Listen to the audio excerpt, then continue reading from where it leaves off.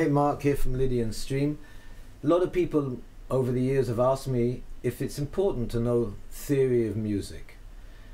I explain to people that there's all sorts of levels of theory of music, and in the end, theory of music is not something apart from music. Theory of music is merely the language that explains how we use music in the Western musical system, in the same way we know how to read and write together with talking. Let me give you an example of what I mean by understanding theory of music in the Western world. Very, very simple.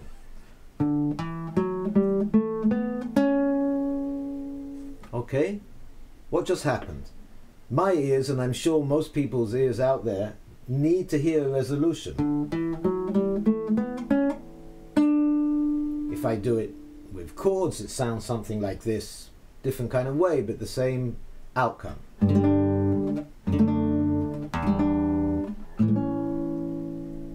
What do we want to hear next? What do we want to hear next? We want to hear this. Right? Okay. Is that important to know?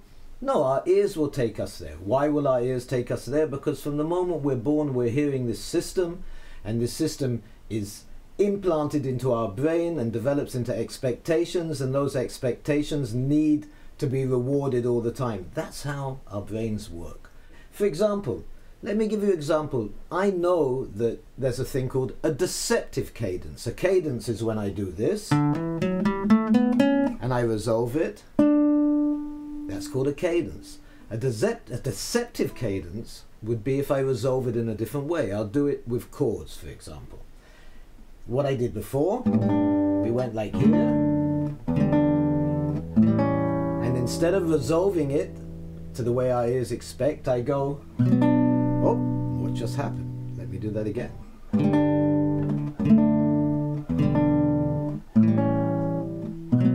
Oh, I resolved it, but it's still not really resolved. And then to really nail it home, I can go. If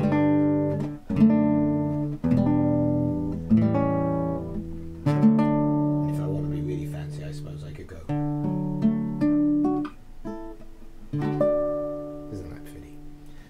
I would discover that by myself, and I did as a kid, because I never took any lessons, and I taught myself guitar, and until the age of 24, you know, I was just teaching myself. And then afterwards, when I learned theory, I realized, well, I could have cut a lot of corners if somebody had just explained that to me. On the other hand, I'm really dyslexic, so it's not that easy to explain it to me. We all learn in a different ways. So, how is it helpful? Well, if you understand theory of music, but not as an independent thing, nothing to do with making music, then these become very powerful tools we can take on board to help us improve our playing, improve our improvising, improve our arranging, improve our production work. I'm going to leave you with one very small point, something I'm going to carry on in the next video. In Western music, and we're talking about Western music, we have 12 notes. Here they are on the guitar.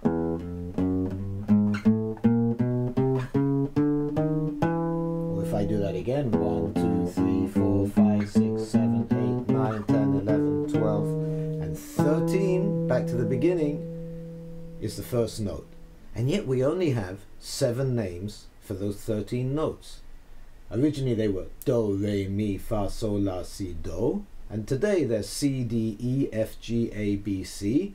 And the question I leave hanging in the air is, why do we have 12 notes with 7 names, kind of weird names that we turned into C, D, E, F, G, and then the rest of the notes only have the name of sharp or flat? Within that question is the whole basis of Western theory, why we need it, and how to use it in the music on a daily basis. I'm going to lay out some simple theory in a couple of videos on my channel over the next couple of weeks, starting from the fundamentals of Western theory. They're really useful. You take on board what you need. They're applicable on all instruments. And here we go again, one more time, just to remember what we're dealing with.